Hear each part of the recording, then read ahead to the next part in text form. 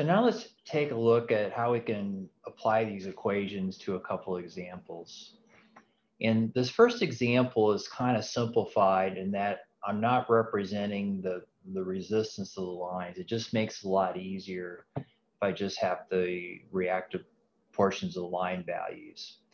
And so here's a generalized sort of a three-phase circuit. I've got a source. I'm not modeling any mutual impedance in the source in this case, but I do have like a three-phase line segment. I've got a two-phase line segment, and I've got a one-phase line segment. And so you can see for the three-phase segment that I've got self-impedances and mutual impedances to model. As far as the values, I'm just going to go ahead and assume everything's transposed because, again, I'm trying to cut down on the number of parameters, but later on you'll see an example where we're using more of the actual numbers. And initially, I'm going to go ahead and work this in per unit. It just makes it a little bit cleaner as far as putting all the values together for the first example.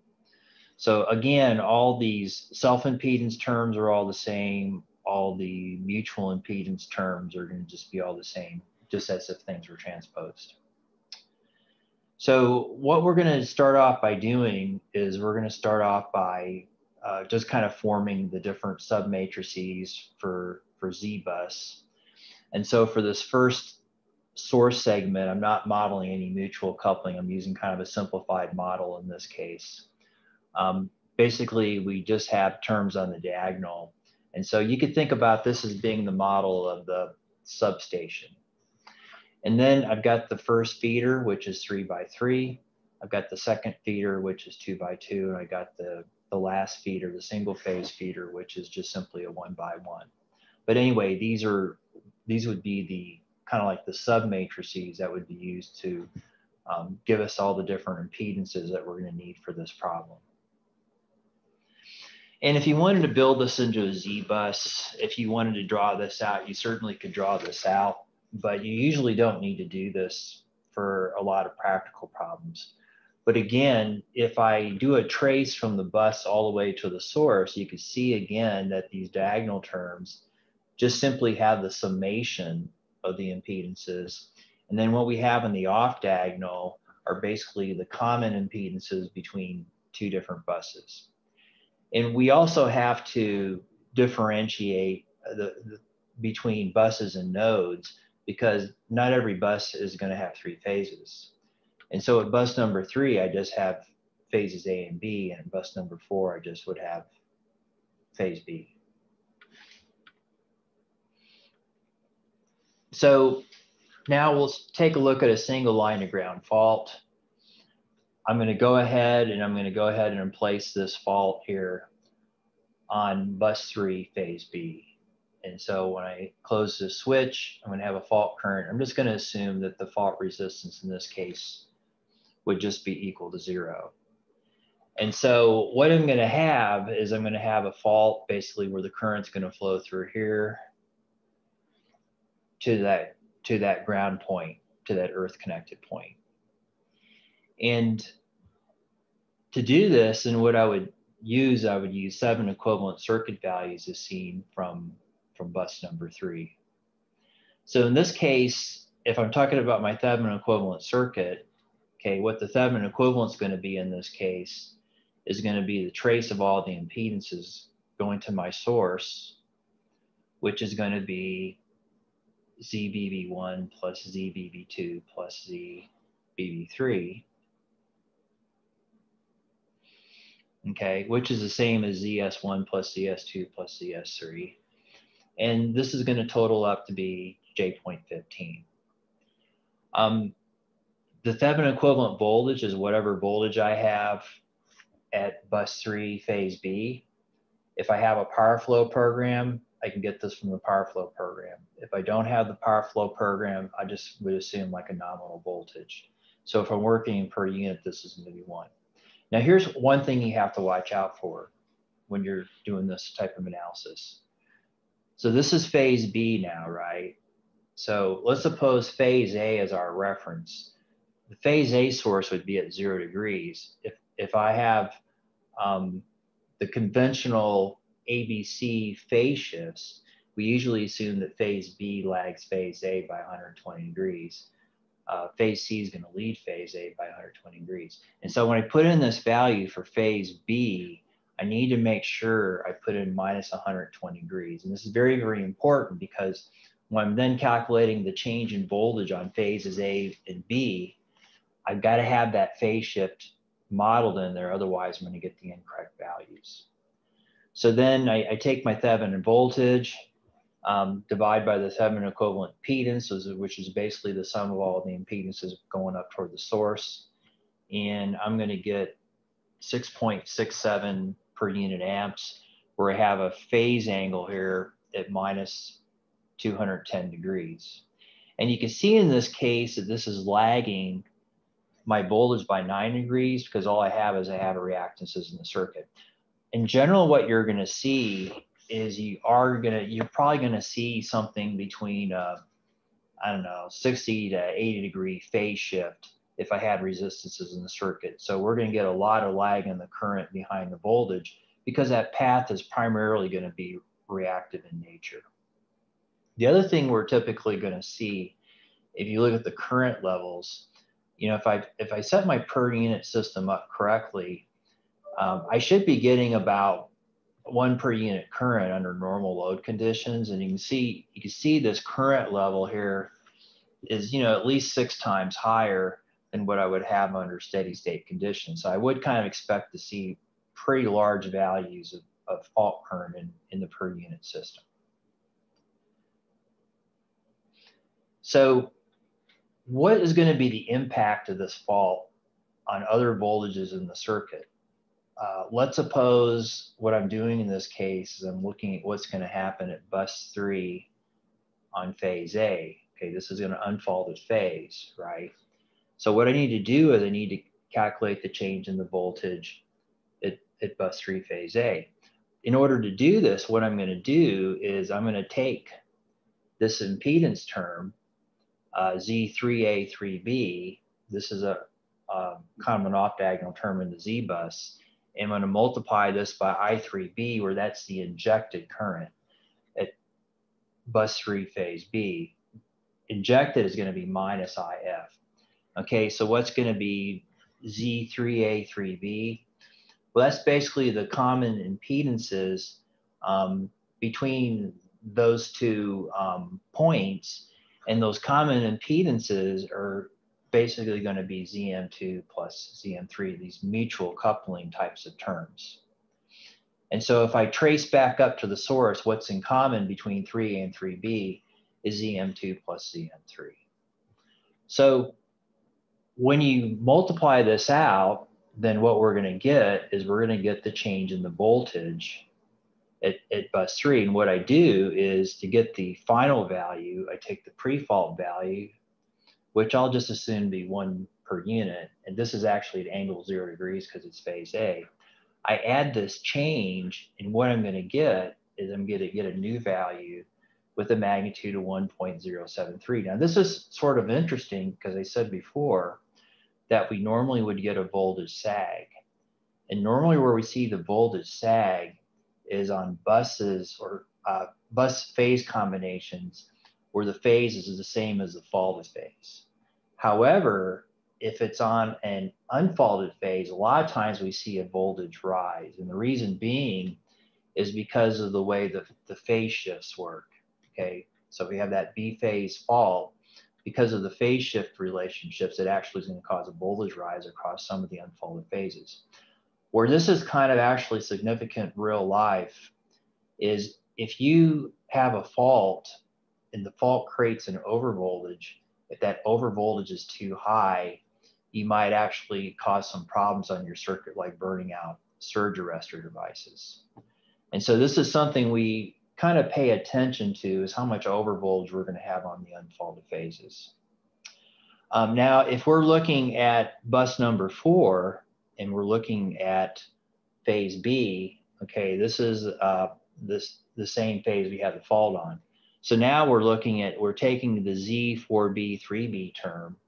This looks at the change in voltage at 4B with respect to current injection at 3B. we multiply this by the injected current, so it's minus IF. The impedance that's in common between buses 4 and 3 is going to be ZS1 plus ZS2. That's same as this impedance term. And when I multiply this out, this gives me 0.7326 at angle 60 degrees. Again, if I add this to the pre-fault voltage on phase B, it's 1 at minus 120 degrees. So we're kind of looking at an unloaded system in this case. I add the change in voltage. Notice now that the voltage drops quite a bit. And so where this would be concerned to us is if we had certain equipment at that bus that was sensitive to undervoltage, then likely that voltage would trip offline due to the fault. And so this is what we sometimes refer to as a voltage sag. And we'll be concerned about this in the future when we talk about voltage power quality. We could also do a line-to-line fault. And this is going to be set up a little bit differently where I've got a 12 kV circuit, so we can do this in terms of ohms and volts and amps. And in this case, what I'm giving you is I'm giving you the results of a power flow. So this is actually the scenario where you have the power flow to start from rather than just assuming all the voltages are nominal. And we'll do something kind of similar as far as calculating the fault current and what the changes in voltages are going to be at two different buses in the circuit. So anyway, in this particular scenario, here's our circuit. We won't assume a fault resistance. We'll just assume that when the fault happens at bus 3, phases A and B's have the same voltage in this case. And these are the values that we're going to assume here for the impedances. And so these are all in ohms. And again, I'm not modeling the resistances, just make this a lot less complicated for this scenario. Something else I'm also doing in this scenario is I'm assuming that I have balanced conditions such that all the mutual terms on this 3-phase element are all going to be the same, and all the self-impedance terms are the same as well, just to keep things simpler. So now when I have the fault, basically what I do is I create a loop in this case. This impedance in my Thevenin model is going to be the summation of all the impedances going back to the source. This is actually the summation of all the mutual impedances. This is the summation of all the impedances. And so I can build this 7 equivalent model from bus number 3 based on just simply inspecting this particular circuit. And now when I calculate the fault current, it's just the difference in the two phase currents divided by 2 times the self-impedance minus 2 times the mutual impedance. And so if I take this difference in voltages, being careful to put the right phase shift in there, then I get this current magnitude, 3,261 amps at an angle of minus 60 degrees. So again, we don't necessarily need to build Z-bus up in this case. I mean, basically by inspection, you can just do a circuit trace, and you could, I'm sorry about that. Basically what you could do from the circuit trace is you could figure out what values you need just by doing the circuit trace. So again, for buses 3 phases A and B, you know, in common between the two buses would be these two mutual impedances, and also what you'd see for the self-impedance value would be the ZS1 plus ZS2 plus ZS3. So anyway, now that you've got this in fault current, then what you can do is, again, you could use superposition to calculate what the new voltage is going to be at the other buses. And so if we're going to look at bus 4 phase B, then to get the post-fault value, we take the pre-fault value. And now this is a little bit more complex because I've got a fault current associated with phases A and B in this case. And so what you would need to do is you would need to apply the appropriate mutual values in this case, the off-diagonal terms for the impedances. And what you're going to end up with this case is you're going to end up with a voltage drop at bus number 4. Similarly, if you're going to calculate the voltage at bus number 3 at phase A, again, what we have to have is we have to have these off-diagonal Z-bus terms. And then basically, well, actually, this term right here is actually on the diagonal because they're on the same phase. But anyway, what you do in this case is you can also calculate what this updated voltage would be at bus number 3. Okay, so these are, I think, kind of straightforward if you just kind of spend some time taking a look at this right here. So here's a line-to-line and ground example, and I'm not going to spend much time on this because it involves a lot of manipulation. Basically, if you fault these buses together and you have an impedance with respect to ground, so giving you a ground path, then you're going to have to go through a lot of work in order to figure out all the various currents. This would be the Thevenin equivalent circuit in this case, and really what's different in this case is you have this additional ground path. These are the equivalent values for the Thevenin voltage in this circuit that we get from the power flow. And then as far as the impedances that we're going to need, this is the self-impedance and this is the mutual impedance. And then the net fault current that's flowing through this resistance RF is just simply the sum of IFA and IFB. So anyway, you'll write an equation for phase A, you'll write an equation for phase B. You've got an equation that relates these two voltages to this current IF, and you know that IFA plus IFB is equal to IF. And this gets you into 4 equations and 4 unknowns, which you then kind of have to manipulate in order to get all the variables. And you could kind of go through this on your own. I'm not going to give you a homework on this because this is just kind of a pain to come up with. Similarly, if you want to go through and you can calculate all the changes in voltages and stuff like that using the same techniques we talked about earlier. Now, this is the 3-phase to ground type of case. And in this case, I don't have a fault resistance in this circuit. And so if we do this at bus number 2, because we want to do this at a 3-phase bus, then basically what we can do is we can get the Thevenin equivalent circuit from this, where basically from bus number 2, the self-impedance is going to be ZS1 plus ZS2, and then we're just simply going to have this mutual impedance ZM2, which is soon to be the same between all the phases. But what's a little bit different in this case is because we have an unbalanced power flow, that these internal voltages are not all the same. All right, so maybe the impedances kind of look like a balanced circuit, but these from the power flow, these voltages are not the same. This is what we would actually get if we had a situation where we had like unbalanced loads to start with. And so given that we have these different Thevenin voltages and this current going through this connection to earth is going to be the sum of the 3 currents, what we would do is we would write 3 equations and 3 unknowns. There's a terminal condition where these terminal voltages are all equal to 0. Some of the 3 currents are going to be equal to IF in this case. And what you would do to solve this is you would put this into a matrix format, and you have to solve something of the form of AX equal to B. So the way you would do this is to get X, this would be A inverse times B. So doing MATLAB for this would be probably the most convenient way to do this. And what's kind of interesting about this is that because of the fact that these internal voltages were not the same, we don't exactly get balanced fault currents like you expect to see if you're doing symmetrical components.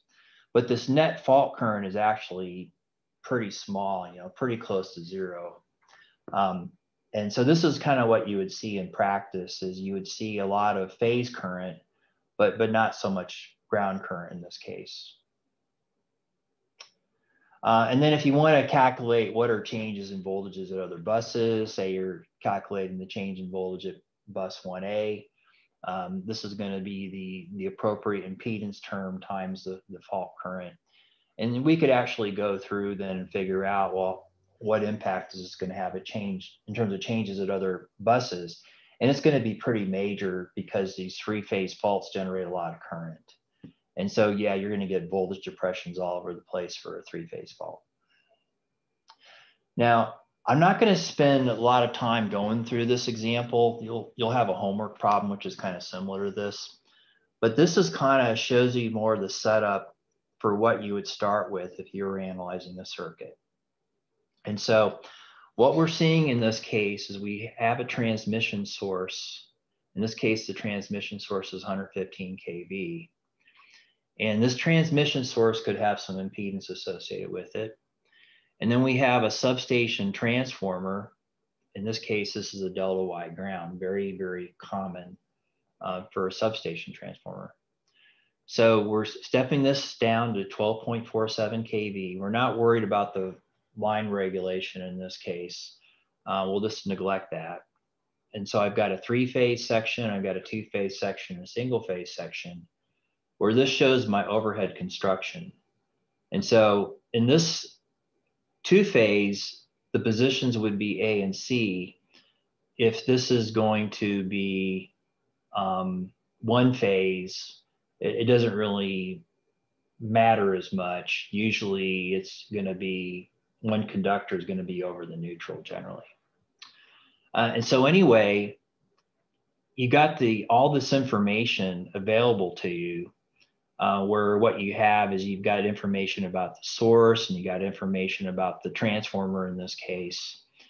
We've got information about the overhead feeders that we're assuming phases are at 4/0 and ground wire is going to be at 1/0. And then we have all this distance information that you're going to use for this. And so this is kind of combining everything we've used so far together in order to solve this. I'm not giving you, in this particular case, it looks like I'm not giving you a transmission system impedance. And so we're just kind of modeling the impedance of the transformer. But generally, that transformer is probably going to be maybe 70 or 80% of the net impedance anyway, so that doesn't get us too far off. So when you're working through here, then what I want you to do, what you're going to be doing is you're going to be coming up with the model parameters, and then you're going to be calculating the values for a three-phase fault, a line-to-line fault, and a single line of ground fault. And I'm not going to go through all these calculations, but basically what I'm kind of giving you is a little simple MATLAB script you can use for calculating the different impedances, for the 3x3, the 2x2, and the 1x1. And note in this case that these diagonal terms now are not the same. So this is more real life than that simple example I started with. But anyway, here's some MATLAB code for calculating these impedance values, and then kind of go through and show you, what would all be the various impedances and things you would need to work with for doing all these different calculations. But anyway, you'll go through this in the homework where I'll have an example where I'll give you a couple of fault types and you'll do similar calculations. But what I wanted to really spend a little bit of time on before finishing this up is this windmill example, because windmill also does short circuit analysis. And there's actually a couple different techniques for windmill actually to do the short circuit analysis. So basically you're building this model up in windmill. You have a model right here for the 115 kV source. Basically, I'm plugging the line-to-line value here. Note what I'm doing in this case is I'm using a base of 7,200 volts line to ground because it's a 12.5 kV circuit. I'm not associating any impedance with this, so I don't have any 115 kV values loaded in actually. For the transformer, this is delta Y ground.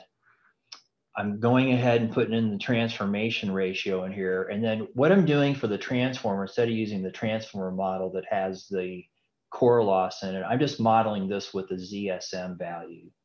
And so I'm just entering this 1.5 plus J8 directly in terms of percent per unit, all right, which you can actually do. And so I'm just entering these values directly in. And then I'm building the line model, say 4-aught for the phase, 1-aught for the neutral, putting in all the spacing information in here. And know what this is going to do is if I have single phase, it's going to put the phase conductor in the middle. If I have two phase, it's going to put the two phase conductors on the outside. And then when I run the analysis through, then what I'm going to see when I do the fault calculations, when I do the conventional short circuit analysis, what the program does is for each location in the circuit, what it does is just simply goes to all the different possible buses in the circuit and puts a fault there. And so if I'm talking about like putting a faulty end of feeder 1 versus feeder 2 versus feeder 3, what it does is it goes through and calculates like phase to ground current, phase to phase current. It's going to calculate, you know, what the 3-phase current's going to be for all these possible different scenarios. And so this is one type of analysis that you're going to see is basically you're going to see for all the different fault types on the circuit, for all the different combinations, and it usually assumes like a fault resistance that gets applied for minimum fault current. You just kind of see kind of a brute force. This is what all the different possible fault currents are. This on the bottom, you don't need to worry about for now. This is more for looking at the breakers, and what they're doing is they're looking at what's called asymmetrical amps. When you have a fault, you actually get an offset, DC offset in the current. And what they're actually doing is they're adding in that DC offset to figure out what the maximum instantaneous current would be, but that's not something we cover in this class. That's more something we talk about like in the transits class, like 587. But there's another type of analysis that's called fault flow. And you'll notice that when you run the regular fault current analysis, it doesn't tell you what the change in bus voltages is. It just tells you what all the currents are. But let's suppose you want to figure out what the changes in voltages are for a given fault location. You have to run a different type of a fault analysis called a fault flow. And what you would do in this case is you need to give it a location, you need to give it a type, and you need to give it a phase combination. And what it does is for that fault location, it's going to give you kind of the results like a power flow, where it gives you the current for that fault flowing in all the different elements and the voltages that you expect to see. And so in this case, we're faulting phases A and C together. Phase B is not faulted. So when you look at these results, what you're going to see in this particular case is you're going to see pretty high current values, say like on phases A and C. You're going to see kind of a dip in the voltages associated with the faulted phases A and C. But then you look at the unfaulted phase, phase B, and it's still about 7.2 kV. It doesn't really get impacted that much in this particular scenario. But anyway, it's giving you the different currents going through all these different elements, is giving all the phase angles and things like that. So if you wanted to compare your analysis by hand with the windmill, what you need to do is you need to run the fault flow, because this will actually give you all the magnitudes and angles in the voltages, which you could actually get when you work this stuff through by hand. Just to kind of wrap things up here, these notes at the end kind of talks about how you can actually generalize this if you're going to write an algorithm up. And the way this would actually go if you were going to try to write a computer program for all this is you would work up something kind of similar to a power flow. Basically what you would do is you would start by running the power flow first, and that would give you all your initial bus voltages and line flows. And then what you would do for your faulted bus is you would get the 3x3 Thevenin equivalent for that faulted bus. And then you would calculate for all the different fault combinations, or for the one in question, let's say for the fault flow, you would calculate, say for line to line fault, what would be the currents you would expect to see, right? And then what you can do is once you have the fault current at a given fault bus, and what you do is you superimpose those fault currents on top of the line pre-fault current. So assuming those line pre-fault currents are going to hold, you can basically add the fault currents to that, get an updated post-fault line current, you sweep up toward the source, and then what you can do is you can start from the source, go back down toward the loads, and actually update all the different voltages. So in a way, you're kind of running like a power flow type of algorithm, and that's how a fault flow algorithm would actually work. And so actually this kind of talks about how the sweep technique kind of matches up to what you just did. So there's some material in Kirsting's book on this. Kirsting does this in terms of Y-bus approach, which is correct, but it's not really what you could use for working this stuff through by hand. What Kirsting's showing you is he's showing you how you would set up a computer program. And so if you're going to use a computer program, what he's talking about would kind of make sense. Tom Short's book, this has a lot of pretty good information about fault characteristics. It does have some stuff in there in fault calculations, but he uses symmetrical components. And so it's kind of limited to the situations you can use symmetrical components. And if you want some good background on what are causes of faults, there's actually another book that's available as an ebook by Richard Brown, Electric Power Distribution Reliability, which we're kind of referenced to when we get to the reliability material.